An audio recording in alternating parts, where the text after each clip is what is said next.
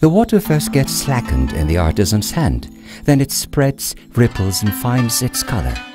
Every drop added contains a different mystery. With every hidden touch of the brush, it shivers ever so slightly, its eye awaiting its paper.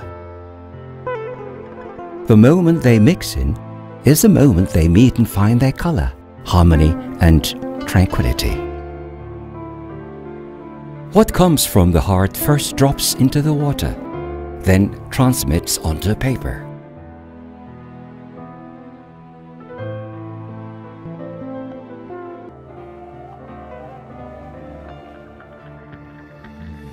Ebru.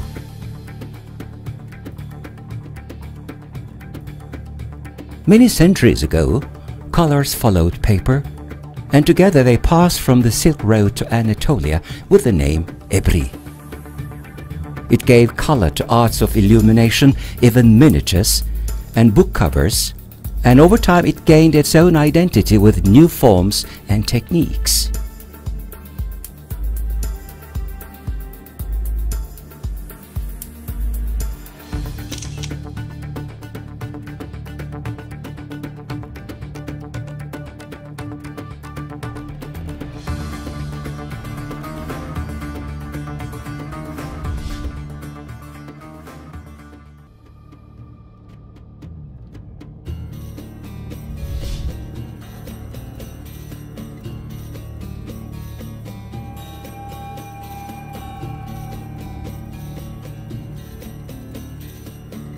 The paints are mixed with fluid from animals' gallbladders in order not to break up in the water.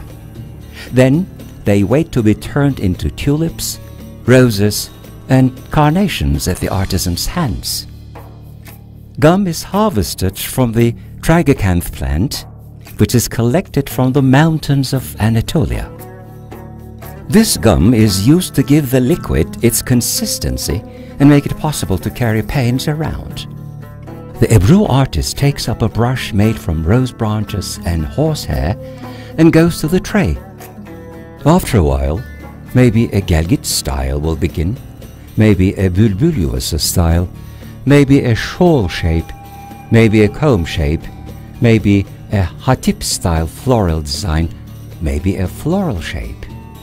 The comb in the hand of artist gracefully thins the paint with oil and imprints a picture on the page, leaving a sense of inner joy not visible to the naked eye.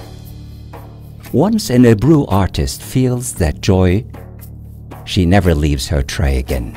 She spends her years watching the magical dance of the colors in the water.